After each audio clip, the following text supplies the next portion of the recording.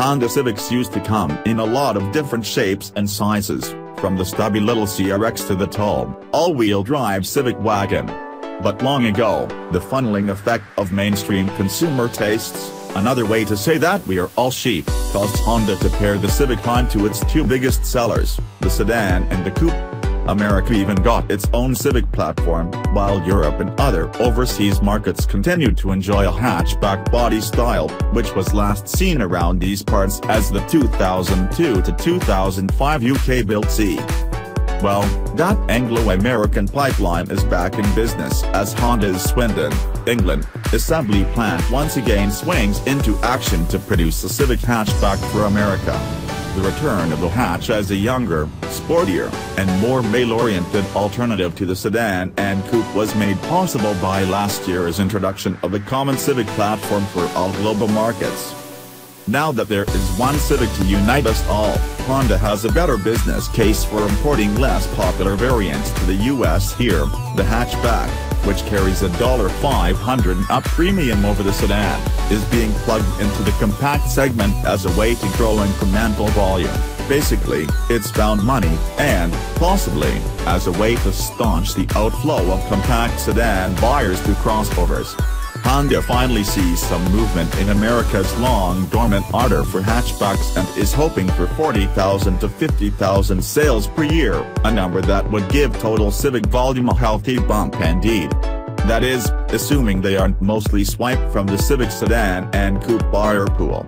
The forthcoming hatch-only Type R will certainly help draw attention to this new bustleback body style as well. This is not the return of the CVCC or any of the other thrifty hatchback versions of the Civic that have come here over the past 4 decades. Along the lines of the Mazda 3 and Ford Focus hatchbacks, the new Civic hatchback is basically a sedan with a garage door in back. Besides the body style's namesake cargo opening as well as the roof, rear doors, and rear quarter panels, all of the outer sheet metal is in common with the sedan. Inside, the structure was reinforced around the large hatch hole to maintain rigidity, but the wheelbase and width are identical, and overall length shrinks by just 4.3 inches. The most obvious physical differences, besides the lack of a trunk, are the goth black face paint for the exterior trim and the faux duct inserts in the bumpers, which make the hatchback seem less like a car and more like a robot with terminally flared nostrils. As we said, it's supposed to appeal to youth, who, apparently, want to be seen as having a lot of hot gas to expel. There are 2 trim-level tracks for the hatch, with the mainstream LX/X/XL on one side and the Sport Touring on the other. The latter have gauges illuminated in red instead of blue, full carbon trim, aluminum pedals, and leather wraps for the gear shifter and the steering wheel. Honda's new and increasingly ubiquitous turbocharged and direct-injected 1.5-liter 4-cylinder, it's in the new CR-V, 2, and odds are the Accord will soon have it, is the sole engine available, but peak horsepower rises from 174 horsepower in the mainstream models to 180 horsepower in the Sport. A 6-speed manual transmission can be ordered to sub in for the continuously variable automatic CVT, but only on the base LX and Sport. Once again, as on the Civic sedan and all Accords, Honda punishes you for wanting a manual by locking out access to the upper trim-level features such as navigation and a Honda Sensing suite of electronic safety aids. That may be a worthwhile sacrifice. The Sport with the 6-speed is a pleasure to drive, the 1.5-liter making strong to work across the rev range. Rated peak to work in the manual is slightly higher, at 177 pounds-to-foot, up from 162.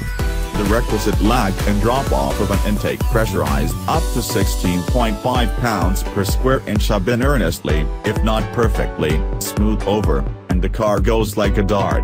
If you want, you can be the fastest car on the freeway, as long as everyone else is in ordinary cars, and when the road turns, the Civic likes to play. The grip is tenacious, the brakes are stout, and body motions are well damped, just as you'd find in a Civic sedan or an Accord. the largest wheels you can get are the Sport and Sport Touring's 18s, with 235/40 Continental Conti Pro contact tires, neither the fanciest rubber nor the cheapest but a solid tire for the hatchback's modest price point. The sportier tires generate some noise, but in this car class, it's not excessive. Since this is basically a Civic sedan, the controls have the usual Honda delight in their weight and precision, and the gear shifter, if not quite S2000 quality, slips tightly from gate to gate with a gratifying feel. Opt for the CVT, and it behaves more or less like a conventional step-gear transmission, executing shifts between what seem like fixed ratios.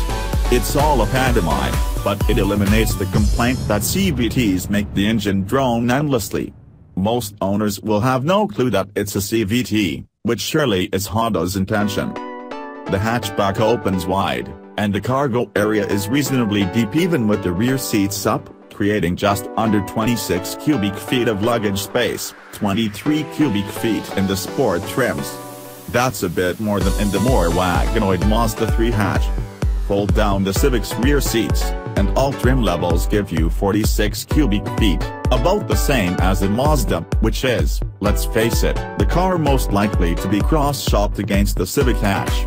One novel feature in the Civic is a roll-up cargo cover, which comes out of a scroll that can be mounted to the left or right side of the cargo area, for your preference.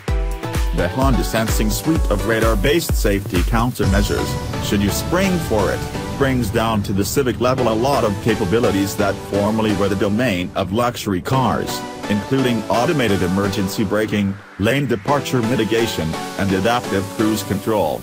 Currently, prices range from $20,535 for the base LX to $26,135 for the XL Navi, both are already on sale. When the $22,135 Sport and Loaded Sport Touring arrive in January, the top price will notch up to just over $29,000. The prices closely track those of the more established, and much prettier, Mazda 3, and that is probably not by accident. Honda's idea of what dudes want and their styling may look a little overwrought to some, and the center-mounted twin exhaust pipes of the Sport and Sport Touring only further accentuate the race boy elements that the stylists thought necessary to throw in.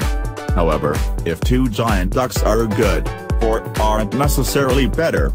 It seems that the more a car proclaims its sportiness with fake racing gear, the less likely it is to be true. The current Mazda 3 has a swoopy elegance that strikes us as exhibiting what Honda used to have, confidence. Still, despite the unnecessary theater, the Civic hatchback has the goods and will stand up well against the Mazda, one of our favorite compacts. That's as good for shoppers as it is for the Civic, and for Honda.